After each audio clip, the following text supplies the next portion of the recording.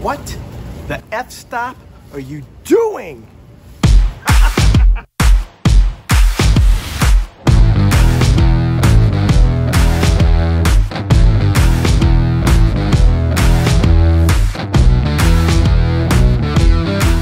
So I get this question all the time.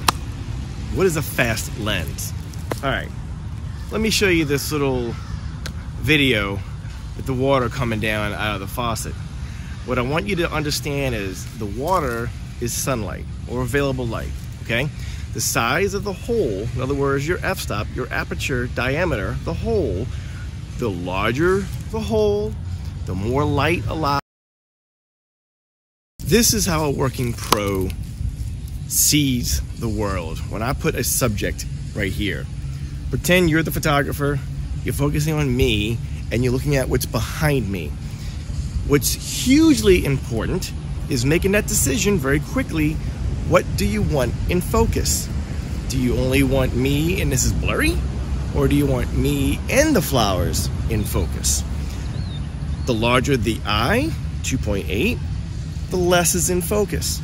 The smaller the eye, the diameter, the more is in focus. It's called depth of field. When you focus here, the depth behind your subject is how much you choose to be in focus. So if you went all the way open at 2.8, that's blurry. But if you went 5.6, it starts becoming more sharp. If you were f16 or 32, all of this will be sharp. Truth. What have I been doing, you may be asking yourself? Well, let me show you. And pay attention to the background.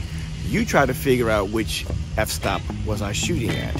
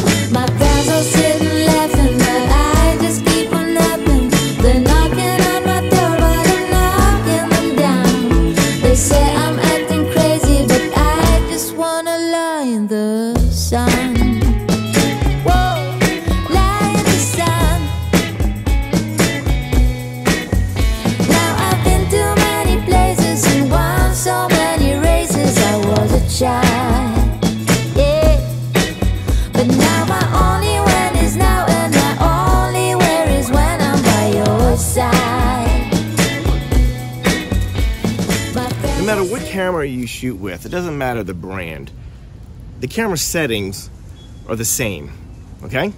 How you choose to use your settings is what your images will look like. So this video is all about f-stops or apertures.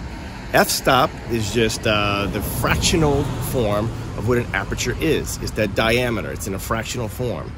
So pay attention next time you grab your camera and you put it to your face and you're asking yourself really quickly, what am I doing here? What do I want in focus? What do I not want in focus?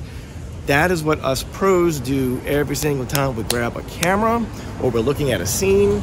I automatically know what I want in the ending product and we do it in the camera, and that's how we work.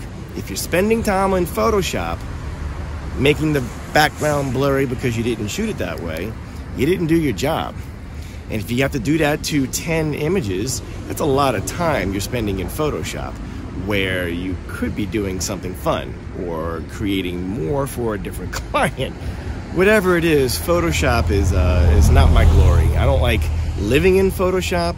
It's for simple things: cut, scratches, exit signs in the background, getting rid of things, not creating art. That's just me. That's my hashtag, simple, clean, beautiful. Thanks for being here. We are 10 subscribers away from 2,000. Man, I can't thank you guys enough.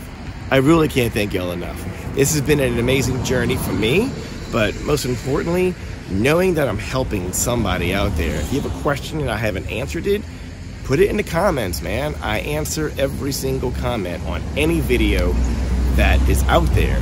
I do. It's actually pretty awesome. So your acknowledgement on the video just makes me want to create more videos. And today was a great little tutorial. The next Learn the Camera series, we're going to be talking about shutter speed. Another one's going to be about ISO. When you know those three things, the trifecta of the camera, you can shoot anything you want. Anything you want. All right? Stay focused on your dreams. I will see you in the next video. I pray everybody is healthy and safe, and I'll see you next time. I have a beautiful bride to photograph out here. It's a nice day. It's actually cool-ish for New Orleans. 80-something degrees is cool in New Orleans. I will take it.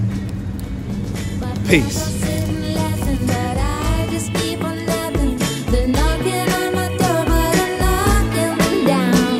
They say I'm acting crazy, but I just wanna lie in the sun.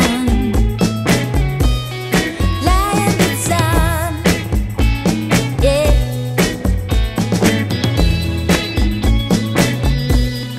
Lie in the sun, yeah. My friends are sitting laughing, but I just keep on laughing. They're knocking on my door, but I'm knocking them down. They say I'm acting crazy, but I just wanna lie in the sun. Whoa. So this is my bride. She's getting married today, so by the time this video goes out, she'll be married. Lie in the sun.